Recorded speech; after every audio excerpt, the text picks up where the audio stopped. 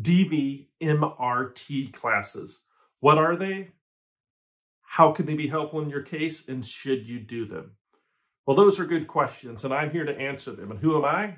I am a Lance Fryrear, the defender of justice. Defender of justice. Defender of justice. Defender of justice. And I don't normally look like this. I look like this. And I normally look like an attorney because, again, I'm a defense attorney. And I own a law firm in Linwood, Washington. We've been defending people charged with crimes for more than 20 years. And if you're thinking about doing DVMRT classes, you're probably charged with a crime of domestic violence. So what does DVMRT stand for? Domestic Violence Moral Recognition Therapy. So it's a newer form of classes, and you could call it treatment, but classes that is sort of the popular thing right now for the court system. When I say the court system, I mean non-felony court, municipal courts, district courts.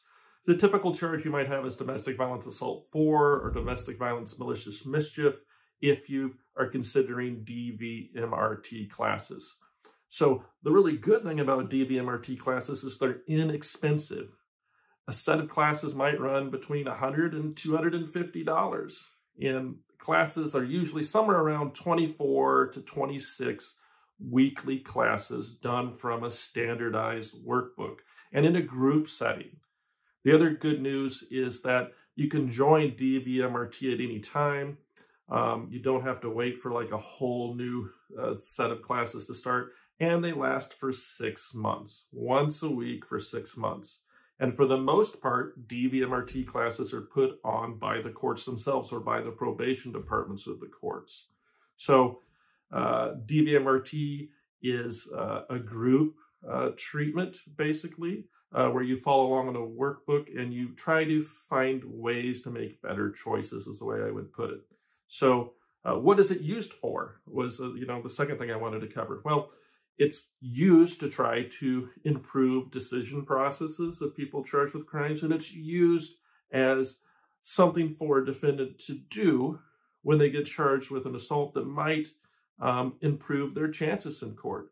Many courts and prosecutors look favorably upon doing those classes. And what we're trying to do in an assault charge or any domestic violence charge is keep you from being convicted, because the consequences of a conviction are severe. You could lose your job. If you're not a citizen, you could get deported. You could go to jail. And there's stigma to a domestic violence conviction. We don't want to be known as someone who commits domestic violence. So by doing the DVMRT classes, that's going to improve your chances. Now, I want you to listen to your attorney, be it us if you need help from us, or a public defender or another private attorney. Listen to them.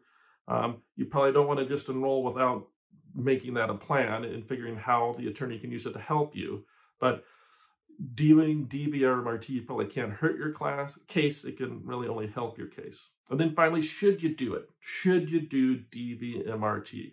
Well, what we would tell our clients is that we're going to want you to do it if we think that will help you, and you need that many classes to help your case. Sometimes your case isn't so serious that you need a full 6 months of DVMRT classes.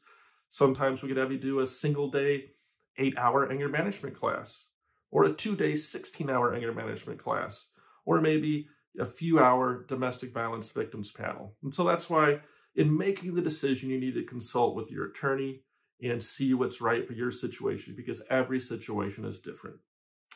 So I hope you find this helpful. If you need some help making a decision to do DVMRT, or you need a criminal defense attorney, again, my name is Lance Fryrear. I'm the owner of the law offices of Lance Fryrear. We've been defending people charged with all types of crimes, including domestic violence, for more than 20 years.